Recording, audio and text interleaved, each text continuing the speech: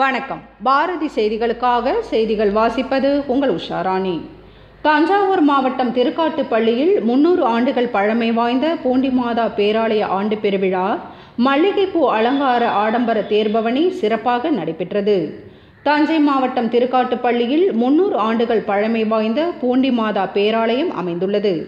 Basilica அந்தஸ்து பெற்ற இந்த ஆலயத்தில் இயேசுபிரான் சிலுவையில் அறையப்பட்ட மரத்துண்டான ஒரு பகுதி இக்கோவிலில் பக்தர்களின் பார்வைக்காக வைக்கப்பட்டுள்ளது. இத்தாலி நாட்டைச் சேர்ந்த கான்ஸ்டன்டைன் பெஸ்கி என்ற வீரமா முனிவரால் கட்டப்பட்ட இந்த ஆலயத்தின் ஆண்டு பெருவிழா கடந்த 6ஆம் தேதி கொடியேற்றத்துடன் துவங்கி தினமும் சிறப்பு திருப்பலிகள் நடைபெற்றது. இவ்விழாவின் முக்கிய நிகழ்ச்சியான அன்னையின் அலங்கார தேர்பவனி நடைபெற்றது.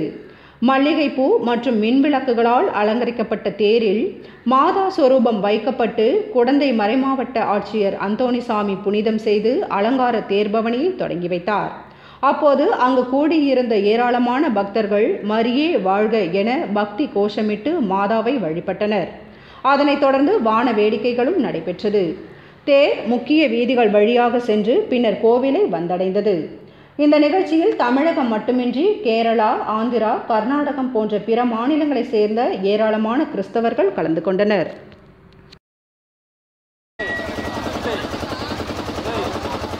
நமது விண்ணகத்தந்தையை நோக்கி எல்லாரும் சேர்ந்து பக்தியுடன் செல்வோம்.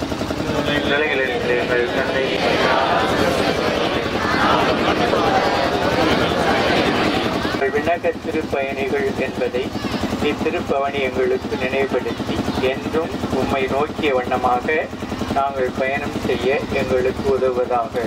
ஆண்டவரே, உமது அன்னையின் திருவுருவம் தாங்கிய இந்த தேரில்